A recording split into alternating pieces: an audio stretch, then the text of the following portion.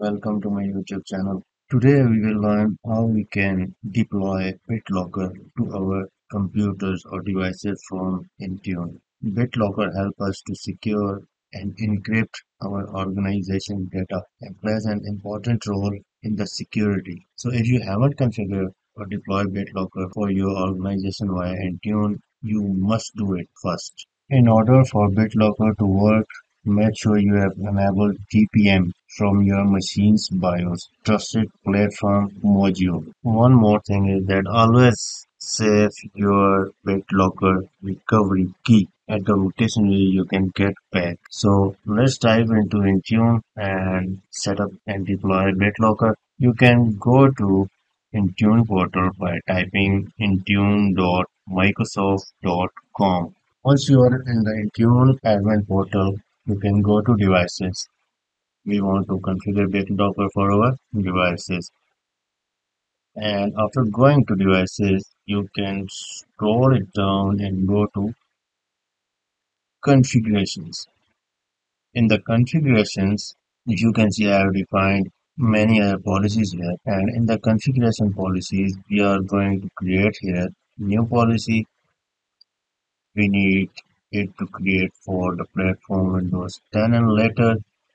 And in the profile type, let's go to template, and the template option, we want to secure our endpoint with the BitLocker encryption. So let's select endpoint protection and hit create. Let's name our BitLocker policy BitLocker encryption for Windows. Okay, I will add the same description here. Hit next. Now in the configuration setting, let's go to Windows encryption, and here we will find the option for encrypting our devices. If you need any details of any option, you can come here at exclamation and you can see all the details here. So yes, I want to encrypt devices, right? Encrypt storage card, mobile only. No, I don't want to do that. Now let's go to BitLocker base settings.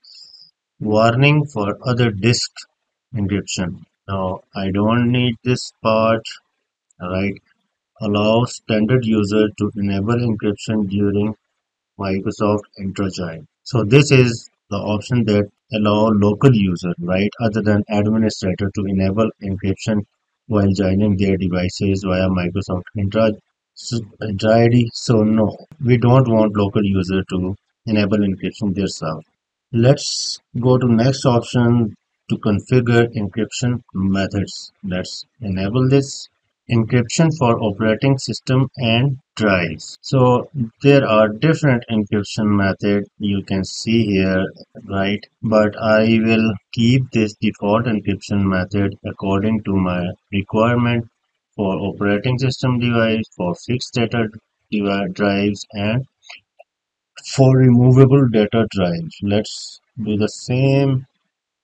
Okay, so if your devices are already encrypted or being encrypted, this settings will not work. If you come to this exclamation mark, right, you can see the details for encryption for operating system drive. So if your drive is already encrypted, then this option will not change anything.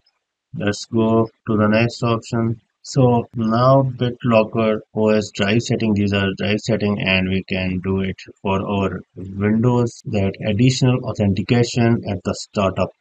Like when we are authenticating our devices, this will require additional authentication so that we can enable TPM. Okay, so additional authentication at startup, let's make it required. And the next option you have BitLocker with non-compatible TPM chip. The TPM chip which are not compatible, right?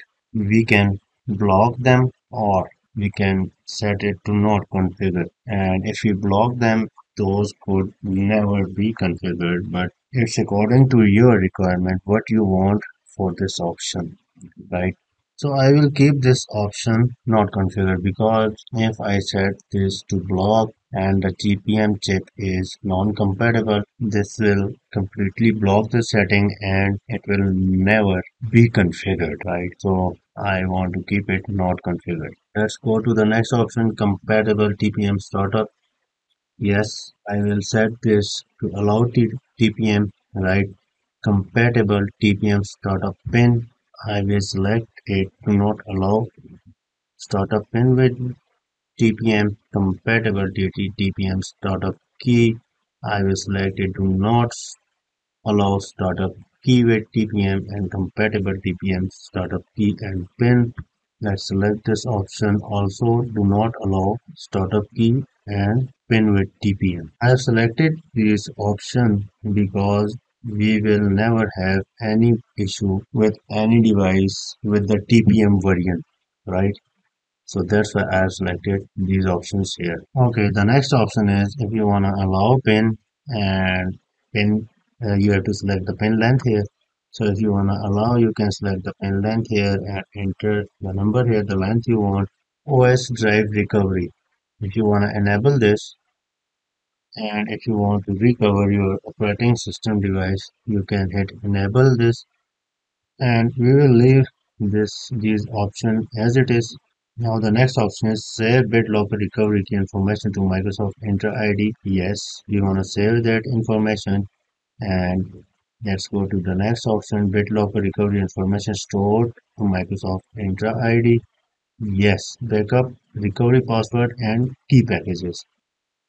Now the next option is client driven recovery password rotation. So this setting initiate a client-driven recovery password rotation after an OS drive recovery either by using boot manager or WinRAR. So we will set this option key rotation enabled for Microsoft intra-joint and hybrid joint devices. This will rotate the recovery key. So the next option store recovery information in Microsoft Intra ID before enabling BitLocker. Yes, save it. And here in the pre-boot recovery message and URL, we will leave this as not configured. The next option is BitLocker fixed data drive setting. So the first option, write access to fixed data drive not protected by BitLocker. I don't want to use this. I will leave it as a block and fixed drive recovery. Let's enable this and I will keep these other options as it is. BitLocker recovery information store Microsoft Entra ID. This is correct option is already selected here. Store recovery information in Microsoft Entra ID before enabling BitLocker. Yes, let's enable this and let's go to the next option. BitLocker removable data drive setting. So we don't want to do anything with removable data drive setting. So we will keep these options as it is and hit next. Here we have the option for add a group, add all user, add all devices, or in the excluded group option we can exclude the group as well. So let's add any group here. I select this group and add it here. If you want to exclude any group, you can go here and add group exclusion here. Let's hit next. So here we can set a different applicability rules like assign profile if the operating system edition or variant. We can define edition and variant here, but as we need this policy for all of them, we will be not assigning or setting up any applicability rule. Let hit next and hit create. After reviewing this policy, you can hit create. And you can also edit this policy later on if you need to edit it. Let's refresh and see BitLocker encryption for Windows is here. So now we have this policy here and once this policy gets synced with the devices, we will have a complete report here, right? In the report section, we will get all the details for BitLocker succeeded, error, conflict, not applicable, or in progress. So this could take some time. to sync across the devices of your organization. Said about today's lecture, configuring BitLocker for your Windows devices. Thanks for watching. Keep watching. Don't forget to hit the like button. Bye.